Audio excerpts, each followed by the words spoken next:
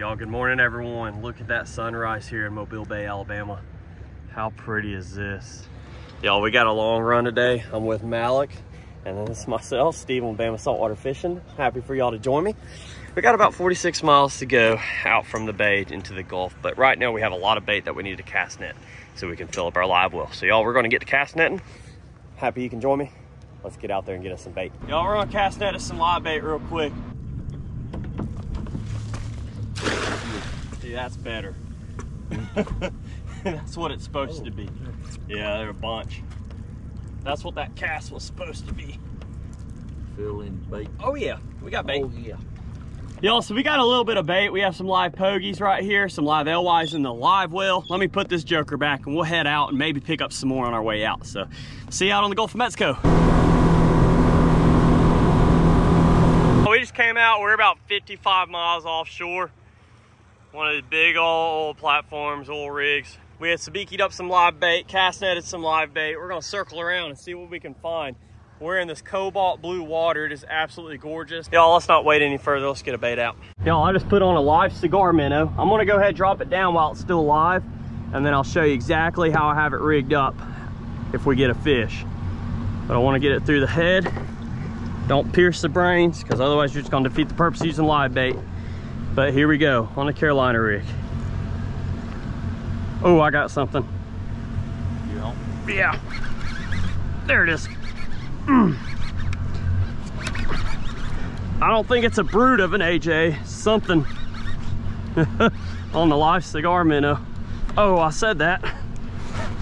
And it just took some drag. Ah, here he is. I don't know what that is. Pretty fish. Barracuda. And there's a cobia below him. You see that? Yeah. Well, we got a barracuda. Use him as chunk bait. That's what took off so long. There we go. We have some chunk bait now, dude. Cool. First fish of the day. Just landed this little barracuda right here. Thankfully, my circle hook was in the corner of his mouth, so those big old teeth didn't get me.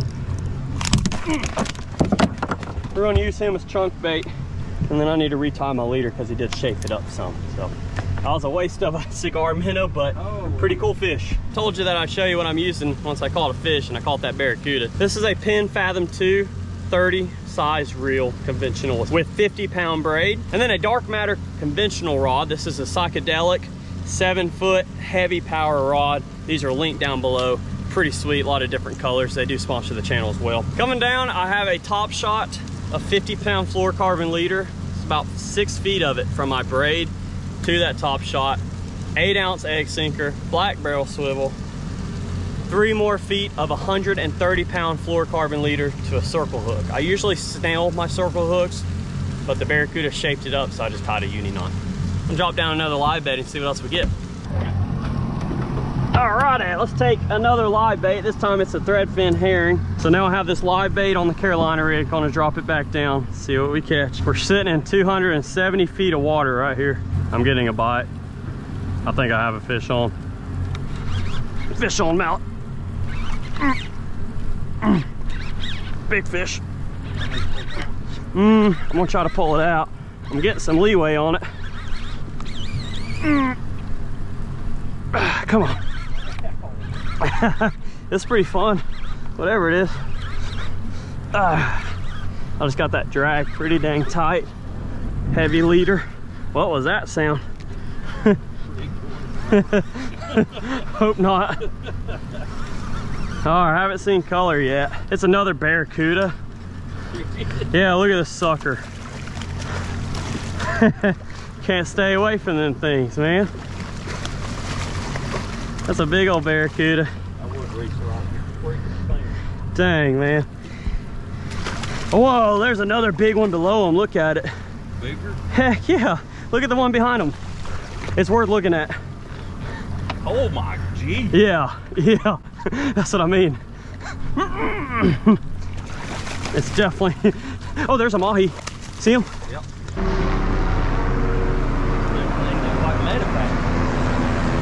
Oil rig transport. There you go. Get him, get him, get him, get him. Get him! Get him! I'm gonna help you. Get him up, get him up. I don't see color yet. There he is. I'll measure him first. You want me to bring him in? Yeah. Ready? Got it. Almost. Measure him, see if he keep. Oh, I got a big one. Good job, Aunt Mallet. Got the first AJ on. And I just hooked up too. Good job, man. See if he's 30, what is it, 34 to the 4. Bring him away from the structure at least. Yeah, that's a nice one. See him? Is that a barracuda? A shark? A shark? Stupid shark. That's why he fought hard. Well, the jig's getting the target species at least. Y'all, I got a shark here. Malik landed the target species. I'm just getting junk. Thank you, sir. I almost don't want to do this.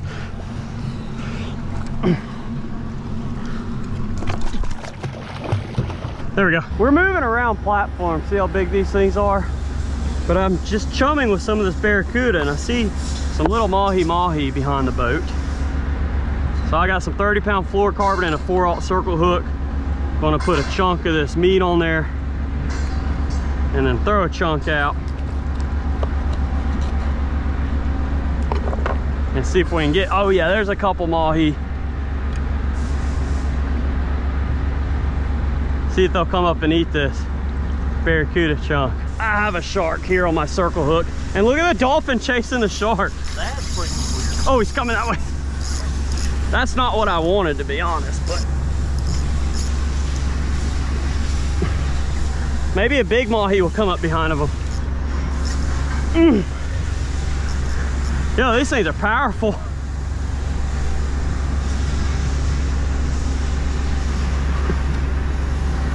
There, oh, he's already got a hook in him. You see that? Yeah, he does. You would think he would have learned by then. Let's try this again. Yeah, I have one. A big old hardtail. I was hoping that was a mahi-mahi. Dumb hardtail came up and got it. At least we have some more bait. It's a stud hardtail. Yo, look at the flame on that sucker coming out.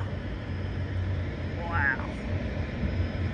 It don't even look real on camera. That's crazy. We have free jumping tuna everywhere right now. I mean, all around us. Check this out. About 20 all the way up to 60-pound tuna just jumping like crazy.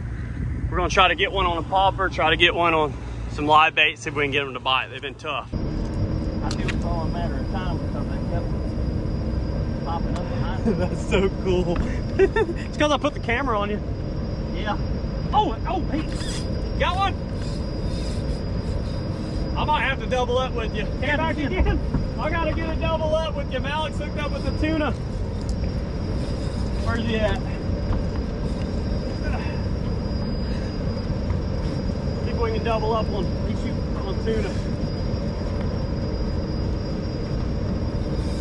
Yeah, buddy. That's what I'm talking about. Ready? Yep. Yeah, buddy! Woo! Heck yeah, man! Good job, man! Got you a tuna! Y'all, we just got a tuna on deck. Heck yeah, dude. I'm gonna get one on the popper as well. Have a live bait sitting out. That is so cool. We'll take it. Heck good job. Y'all check it out. Big old rig. Big flame. Tuna skying. We're gonna see if we can get another one. Pretty cool.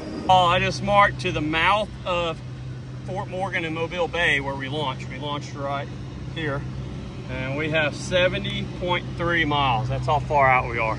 How crazy is that? Something I don't suggest to everybody to do, even us.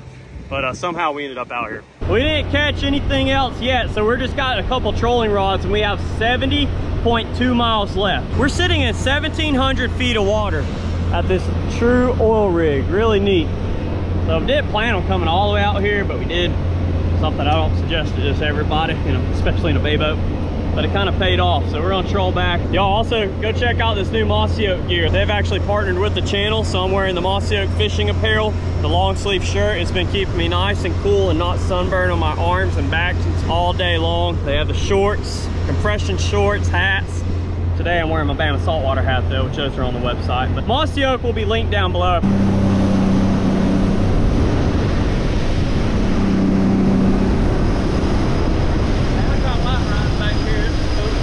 Yo, we just got a Blue Angel coming by.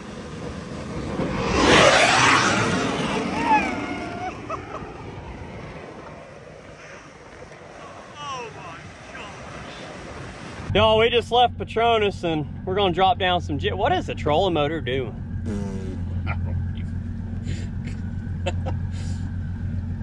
We're gonna drop down some jigs, about 200 feet of water, 250, try to find some AJs. Whew, got one. Get him, get him, get him, get him. Be a keeper. Woo. Be a keeper. Malik's doing good today. I'm gonna help you here. Doing really good today. You got him. Take your time. That's a stout rod. How long is your leader? Oh, there he is. I see him. That's a nice one. He might keep. Oh, there's another one behind him. Oh, he's gonna keep. Yeah. There you go. That's a keeper. Well, really nice legal AJ. They only have to be 34 inches from the tip of their mouth. It's still feisty to the fork in their tail. That's a nice, about an average size on there. Yeah. They fight so hard. I don't care who you are. Those things are hard fighters. So great job, man. You're only allowed one a person. So I'm gonna drop a jig down, try to get mine, and doing pretty good today, man. Heck yeah, let's get one. It's crazy like what a brick wall when you start to pull back on them. Oh my God. Yeah, good one. Like yep, just like that. I just want to keep his head turned. I hope he's a keeper. Same size as mine, we're good. Yeah, I hope so. Still pretty. Oh yeah. Oh, that's gonna be a good one. I'm gonna come on your side. You can get the gaff whenever you're ready. I'm freaking weak.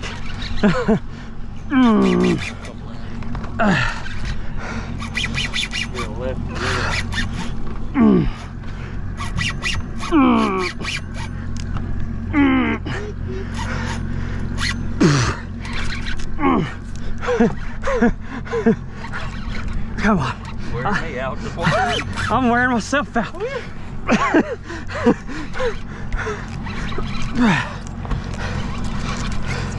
Y'all, I don't care how I'm fighting this fish. I just want to get it up. I'm wore out, bro.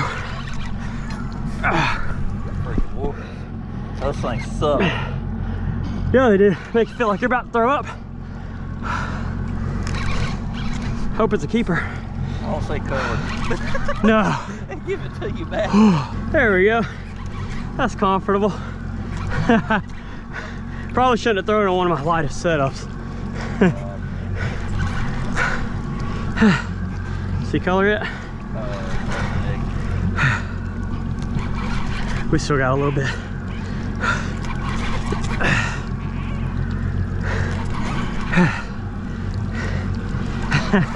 Y'all, I admit I'm a weakling when it comes to this.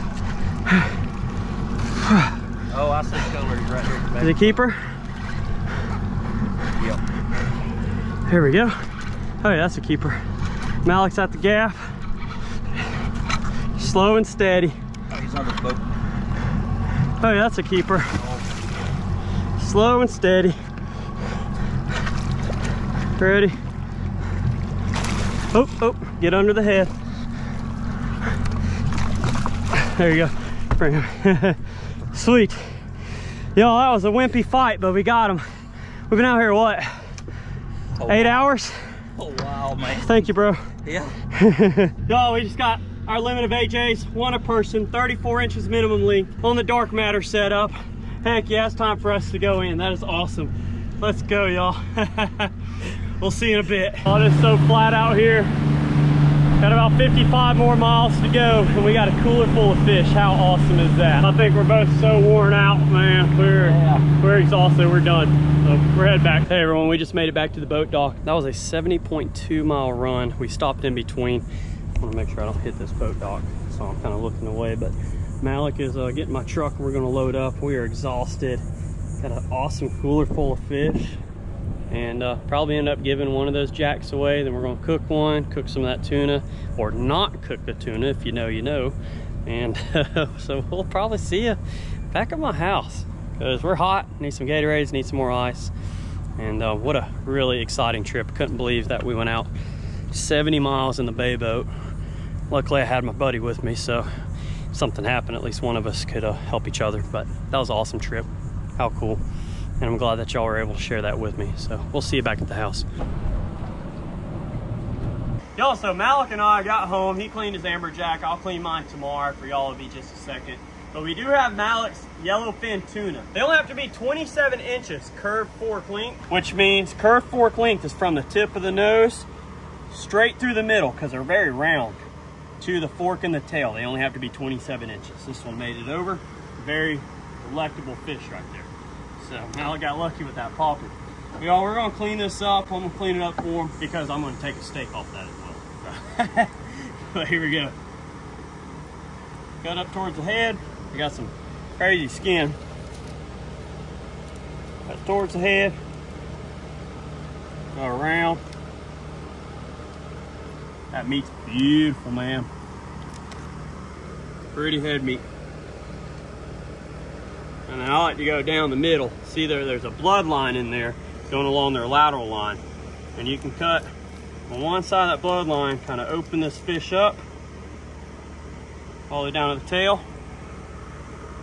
and just kind of fillet it right off. Open it up from the center. I'm not perfect at filleting these. I know some of y'all fillet them every single day. See, I'm kind of just opening it up. Not perfect, which we can scrape a lot of that meat off, and that'll turn into like spicy tuna. So here we go.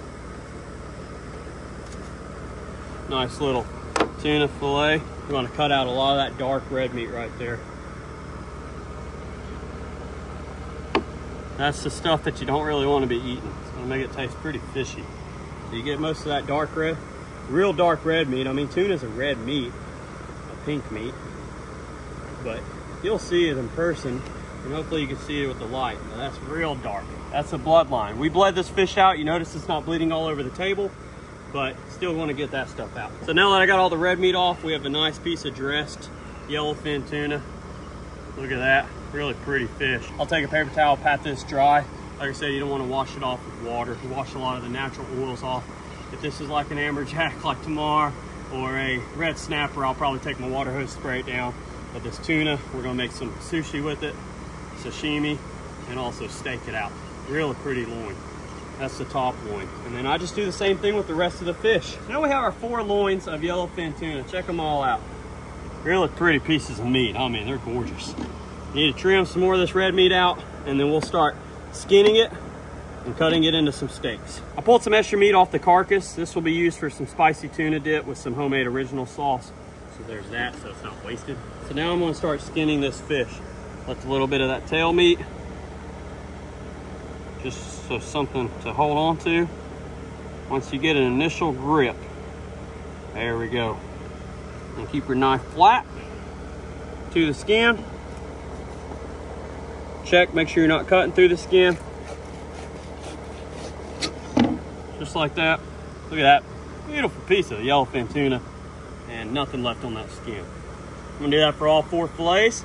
We'll cut them into steaks, and I'll see you inside. Y'all, welcome back to the kitchen. So it is blistering hot outside. I'm happy to be inside, but I'm gonna be cooking 2 separate dishes. I got some of that tuna. I've already eaten some raw, already made some spicy tuna, but we're gonna be making some seared tuna sandwiches with Asian ginger coleslaw. That's gonna be really good, made from scratch. And then I'm also gonna cook that amberjack, and that's gonna be a separate dish as well that y'all get to watch and enjoy the whole thing. First things first, I do wanna marinate my tuna for at least 10 minutes, and I've cut them into more manageable pieces. See that fresh tuna? So I'm gonna marinate the pieces that we're gonna be cooking in some soy sauce. You don't really need anything else because soy sauce is pretty salty. So I have 4 pieces here that I'll be searing. Put that in a bag. 10 minutes is good. You can do overnight. It's up to you. Less is more when it comes to this type of dish. So just enough. It'll absorb some of that salt where you don't have to cook it too much. And that's not low sodium soy sauce. That's regular soy sauce. Smells good. Seal that up. Make sure it's covered. And that's going to go in the fridge for about 10 minutes while we're prepping the rest of our meal. Doesn't have to be long. Now let's go ahead and make our dressing, but first things first, I do want to slice up some of this tuna. Have fresh sashimi. This may not be your style as an acquired taste, but I love tuna. And as always, we're gonna lay it out on a plate. So I've sliced some up in a plate. Have soy sauce, little squeeze of some potent wasabi. We'll mix that together. There we go. And then I have one more thing that I'm gonna make with the raw tuna. It's gonna be spicy tuna, just to show you. So all these little scraps I didn't cut out to those size pieces, no sense to throw them away. You can either just dip them yourself in the soy sauce and eat them, or do like I do. We're gonna finely mince these up with the knife. It's gonna be for our spicy tuna. And everyone I've let try this, they say it is delicious. So now that that's finely minced, let's put it in our bowl. You can chop it up as much as you want or as little as you want. If you like chunkier pieces, you can leave it chunky. If not, you can do like I do. Just take the knife, do fine slices. Now let's grab our secret ingredient for that spicy tuna. So now we have some homemade original sauce from my buddy Bun Keeve. If you're watching this, I appreciate you. He owns poke bowls in Gulf Shores. They don't pay me or anything. They're just really nice people. And he gave me some of their sauce. It's very good. It's a homemade original. It's kind of like garlicky, spicy, little chia seeds in there, probably a little oil. Smells good. Take a tiny spoonful, because you still want to be able to taste the tuna. I would call that maybe a half a tablespoon. Okay, and this is all I do. Let's mix that up. Get it coated. And if you make this at home, you can do the same thing with a little bit of sriracha and oil. But this is especially good. Maybe one day we'll get some available on the channel. But once you have that mixed up, I like to scoop it up kind of into a little round shape. And then in the middle of our sashimi. Check that out. Beautiful plate of food. Let's give that a bite before we get into our cooked portion. Like I said, if you don't like raw fish, you don't have to do it this way. But if you do, I know there's a lot of people that love fresh raw tuna. It is amazing. But we're going to be cooking it as well, so don't worry. I do just want to try a piece by itself. See how fresh.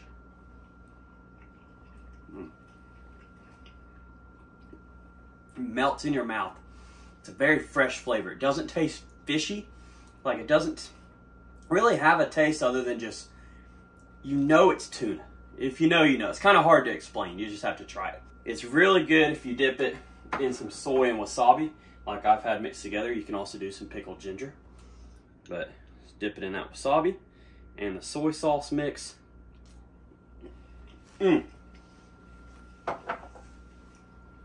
That's magic right there. That is magic. Now here's my favorite. Take some of this spicy tuna mix that I've made. Now, you can have some rice, some edamame, some cilantro, chives, and make you a little poke bowl, but I like eating it just like this. That's my favorite part. That homemade original spice, it's got a nice kick to it. Really great flavor mixed together with some fresh tuna. Fresh yellowfin caught in the bay boat. You really can't beat that. Y'all, so my hands are clean, and let's go ahead and make the dressing for our coleslaw. I have all the ingredients laid out. I'll go by it one by one. This is 1/4 cup of vegetable oil in a bowl. 1/4 cup of rice vinegar. This is just sushi rice vinegar. Very strong smell, but it does help in contrast of all the other flavors. Now I just have 1/4 cup of regular honey. Get this in there. Pretty thick stuff. I love honey. Now we have a tablespoon of sesame seed oil into the bowl. Gonna do a couple pinches of salt. There we go. It's kind of like a teaspoon of salt if you had to measure it. This is a tablespoon of soy sauce. Regular soy sauce. You can use low sodium as well, but the regular, that salt kind of helps bring out some of the flavor. This is going to sound kind of weird, but this is a tablespoon of peanut butter. We have a tablespoon of sriracha, regular sriracha. And last but not least, I have a ginger and garlic paste that I mushed up in the mortar pestle. It's a tablespoon of minced ginger and then 1 clove of garlic. And that's going to go in there. It's going to give it really nice flavor. And in our other bowl, I have some shredded fresh carrots and then some fresh cabbage shredded. But let's take a fork and mix up these ingredients. Peanut butter and the honey is the hardest thing to get mixed together. So once you can break up the peanut butter, and this is not crunchy peanut butter, it's smooth. There's enough crunch in the cabbage and carrots. But you can also add peanuts to it as well, like half peanuts roasted, but we're just doing this. Once you break up the peanut butter with a fork, you can take a whisk, whisk it up, make it a even, thoroughly mixed, homogeneous mixture here. Means all the same. I want to try that before I pour it all over there just to make sure that mix is good. And that's our dressing. Take a small spoon. Don't be afraid to try stuff. So here we go. Ooh, that is good. Oh man, I'm so happy about that. All right, here we go. Pour it over our cabbage and carrot mix. You don't want to be too saturated, and my hands are clean, so we're gonna mix that together. But like I said, you don't want it to be too saturated. So see this mix? That's perfect. Cover that up, put the rest in the fridge, save it for later. Now that's what I want to do with this as well. I want to cover that up, put it in the fridge. We'll get our tuna out, get ready to season it, and cook it. It's going to be really easy. We have a cast iron pan. I'm melting a tablespoon of butter on some medium heat. Taking my tuna out, marinated for 10 minutes, like I said. So I do have some butter in this pan getting to warm up so we can toast our ciabatta bread. Make sure all that soy sauce drains off of it. And that's what you want right there. You want it to start searing. It's a fast cook. It's like 6 minutes to cook it at the most. Oh, well, that one fell in pretty easy, but no worries. Got another piece.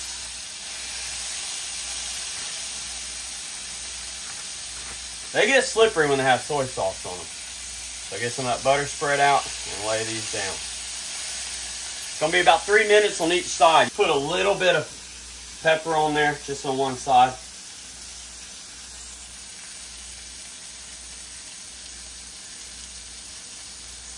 You can already see some of them starting to turn white on the bottom. So we're gonna take our ciabatta buns, got a little bit of melted butter on there, rub it in. Just kind of let them brown and warm up. You don't have to toast them. If you want to, you can, but I'm just letting them get warm. So you can see the white starting to turn on one side. We just want them seared.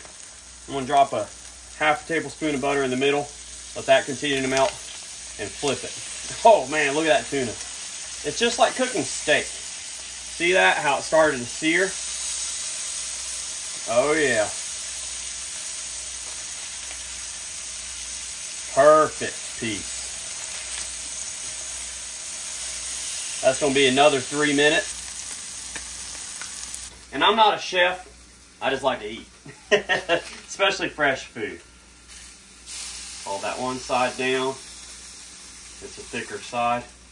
Get a nice sear and some of that black pepper on there. So y'all, got my slaw out of the fridge. Has a slight chill, it's not super cold. We're gonna take our slaw as our base. It's that ginger, sesame oil, Asian slaw. Lay that down on the base. You can be as generous or as little as you want to put on there. Everybody's different. I want to take this piece, put it in the middle of that sandwich. Take another piece, same thing here. We can probably double this one up if we want. Check that out. And then put the topping on. And see all those juices from that tuna cooking? This is fresh yellowfin from the Gulf of Mexico. Absolutely amazing. Can't wait to try it.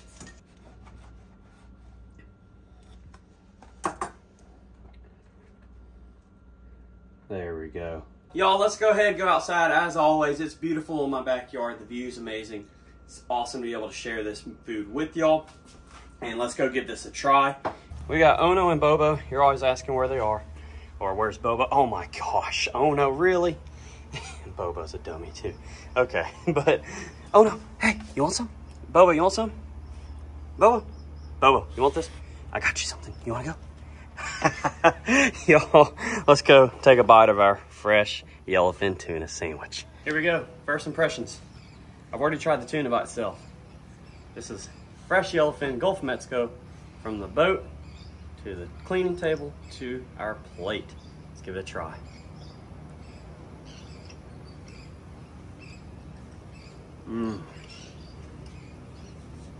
Let me chew that. That is so good. Tuna, perfect.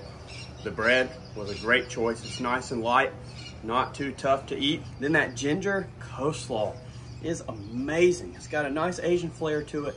Absolutely love it. But I gotta take another bite just to try it again. That was so good. Being able to enjoy this fresh food.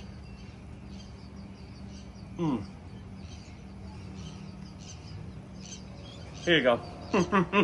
You want some? Sorry, I can't share. I'm just kidding. If y'all are here, I would share with each and every one of you. So y'all, I hate to let you go, but we'll see you on the next Bama saltwater fishing video. Don't forget to go check out all the sponsors down linked below. There's even promo codes for you to use. Bama saltwater hats on bamasaltwater.com as well. Everything's linked below, y'all. I appreciate you. If you haven't subscribed yet, smash that subscribe button. Channel's constantly growing. It's amazing to be able to share these experiences with each and every one of y'all. As always, I want to thank the good Lord up above for everything he does for us. We'll see you later.